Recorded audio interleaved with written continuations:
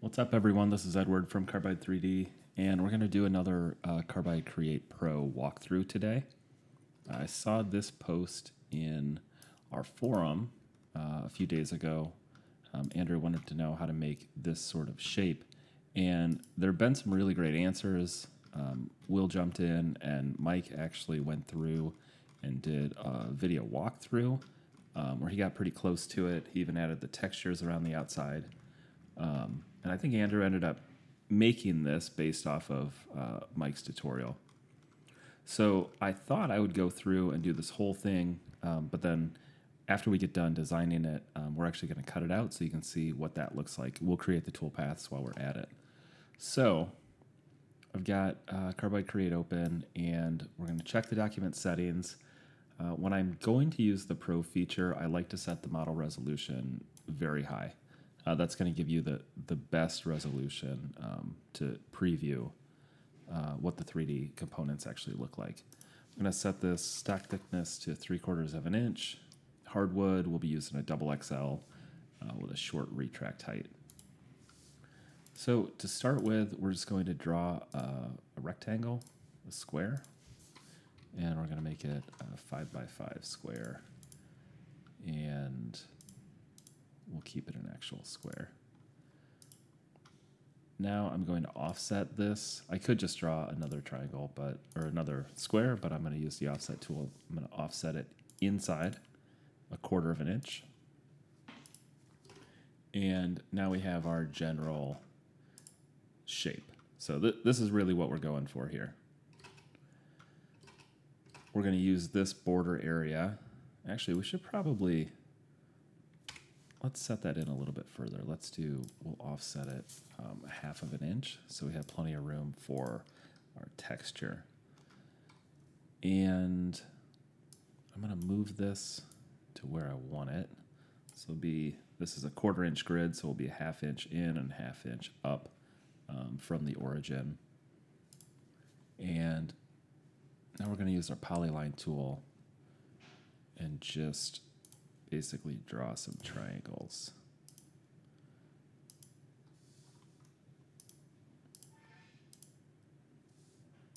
Close that. Yeah, that didn't close for some reason. I was probably too close to that other node. Now I can duplicate this, and then I'm going to do a vertical flip. Grab this node, put it there, and I'm going to duplicate it again, and then I'm going to rotate it. And I could drag this around, or you can type in the discrete value. So 90 degrees. I can take that node. Now if I copy it, I can do a horizontal flip. And we have our general shape here. So I'm going to go ahead, and we're going to go into the model view now. So I'm just going to start out by selecting this triangle, and I'm going to go to shape.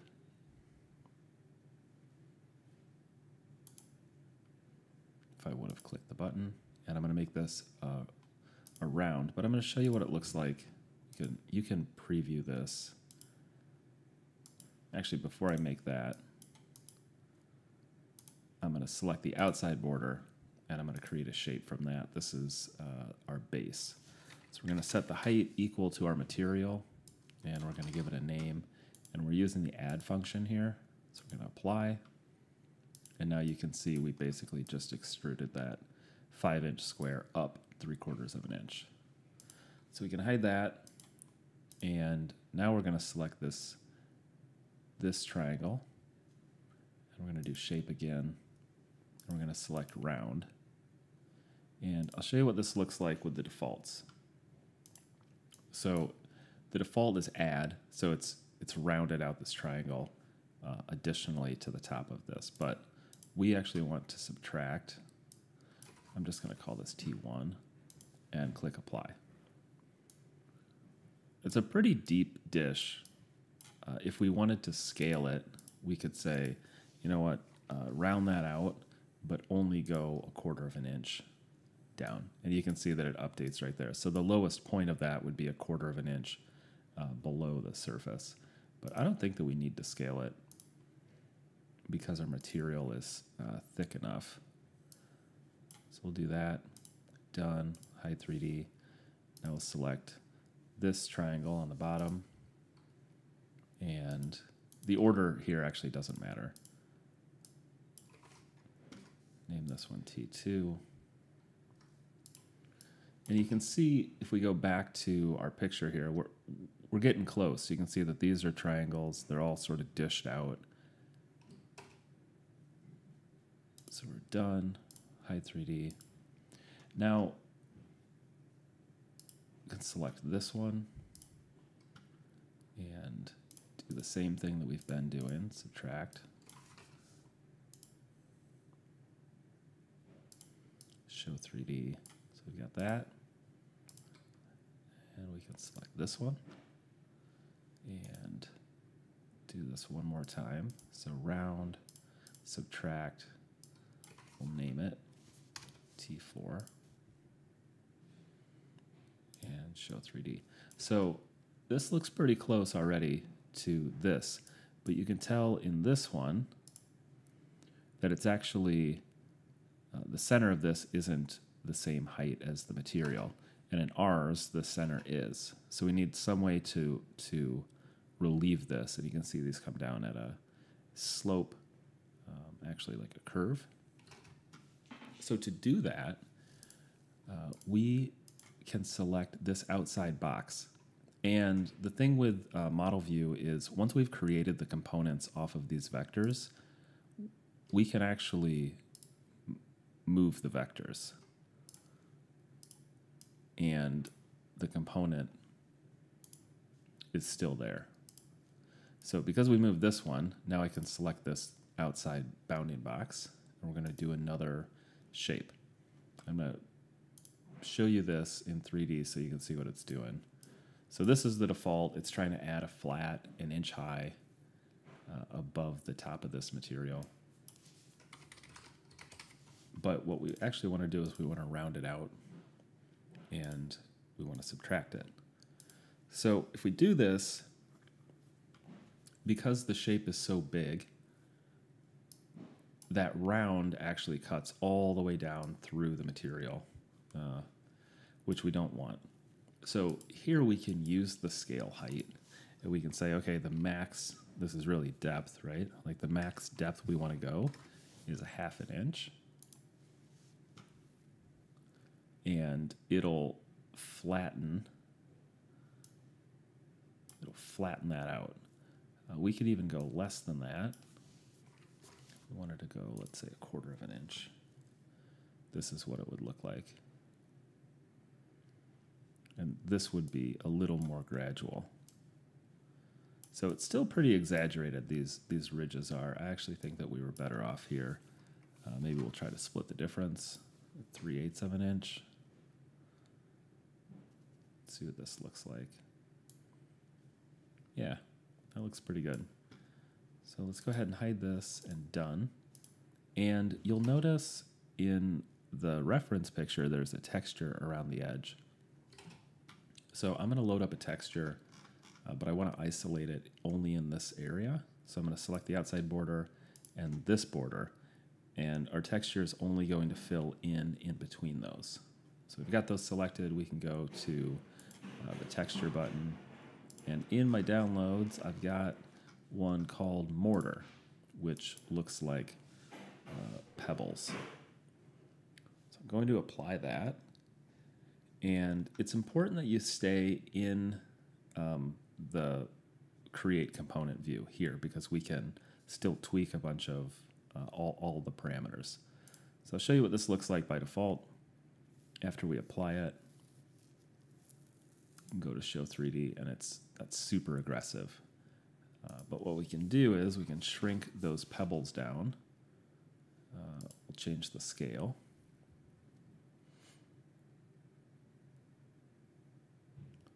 And we're going to change the height to 0.63. And I actually want to subtract it. We'll see what this looks like.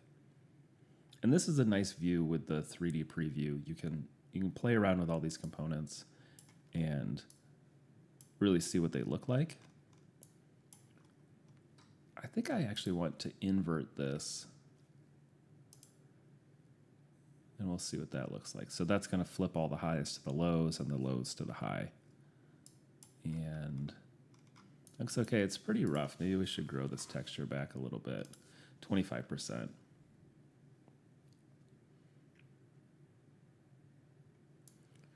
There we go. That looks a lot like this texture. Not identical, but it's pretty close.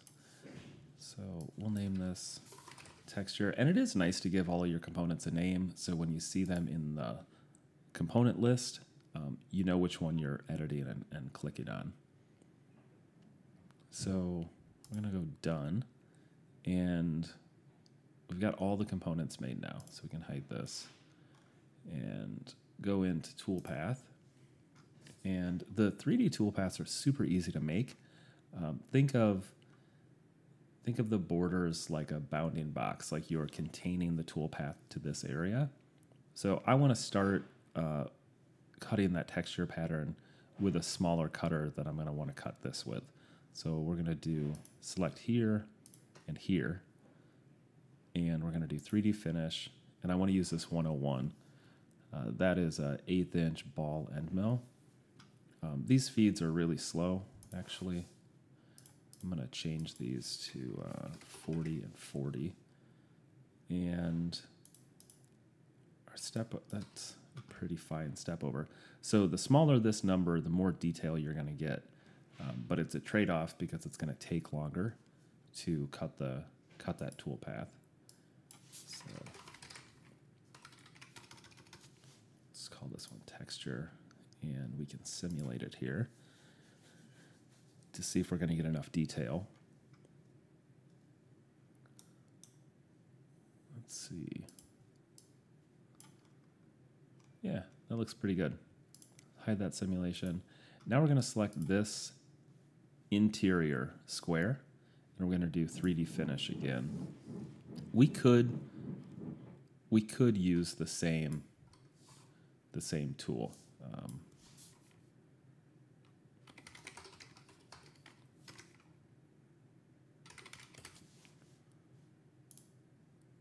We could use the same one, and I'll show you the difference here. So that's going to take 22 minutes to do this interior 3D finish. And we'll see in the simulator what it'll actually look like. So that looks pretty good. But I think if we went ahead and used a larger cutter, let's say the 201, and this is actually a square end mill. This isn't, let's see, we're going to change this step over to 50 thou. And we'll see what this looks like. So that's only going to take 6 minutes. Again, this is all a trade-off between time and quality. So the smaller cutter you use and the smaller step over you have, the better your detail is going to be, but the longer it's going to take. Okay, so this looks a little jagged to me. I don't know if we'd be super happy with the way that would turn out. So I think I'm going to go back in and we'll change this step over to 30 thou. Leave our feeds and speeds the same, but I want to change this angle to 45 and see if that makes a difference with the way it looks for the finish. So we're up to 10 minutes here.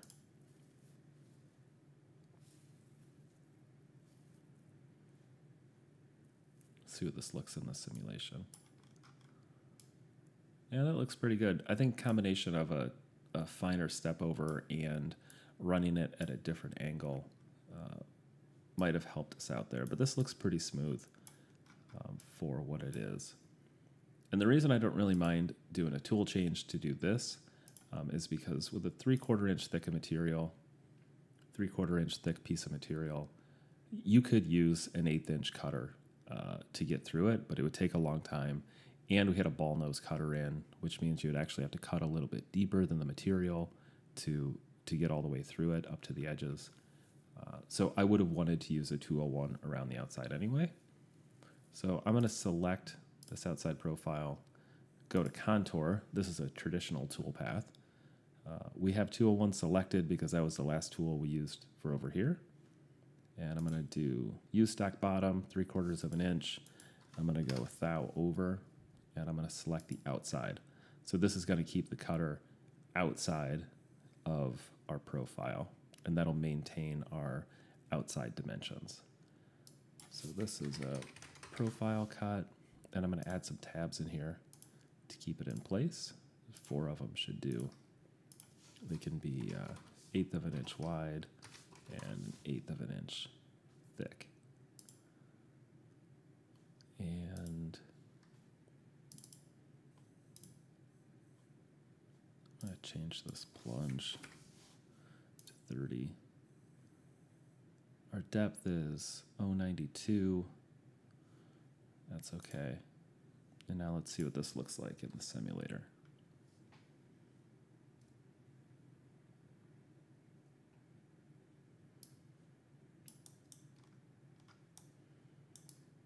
All right, that looks pretty good. I mean, it looks a lot like this. And it's going to take us about 33 minutes to finish that off. One thing that I like to do before I save the G code and save the file is just remember where the origin. So this is lower left of the material.